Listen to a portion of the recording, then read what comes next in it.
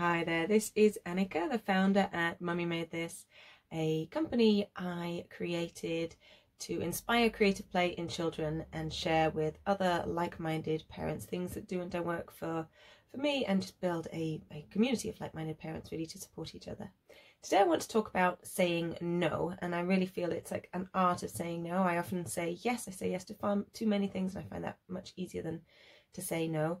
But I have been trying 3 things lately to help me to say no. One is to really remind myself that when I say no to certain things, I'm actually saying yes much more consciously to the things that really matter to me, and it enables me to be that calmer, more present person and parent for the things that really, really matter to me. And that is, I think, the most important driver within me that really helps me do that.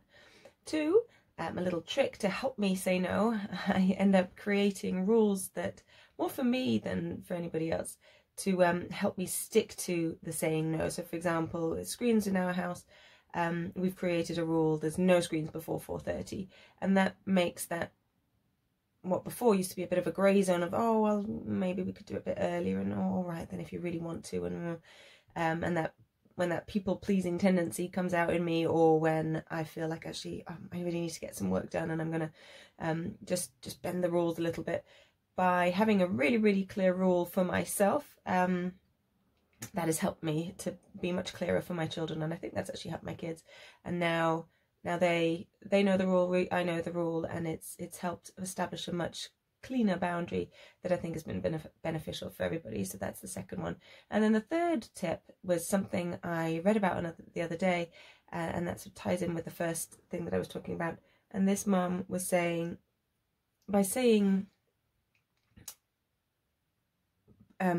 yes to too many things, you can sometimes end up being over capacity. And I certainly know that when I'm at capacity, even though I'd love to give my children, you know, another play date or another day out or another whatever, actually it's not the thing that will serve the family best, neither me nor them ultimately, and it will end up with everybody being overtired, including me, and therefore it will be tricky for that family, or for me, to be able to be that calm person, to be able to help the family stay centered and calm, and therefore actually there's no point in saying yes to that extra play date or whatever if it means it tips me over the edge of being at capacity.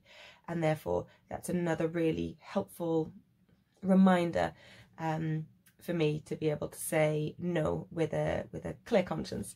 And then finally, I want to share with you this book that my sister shared with me, by Jesper Juul, The Art of Saying No. That's it from me today. Hope you have a lovely rest of your week.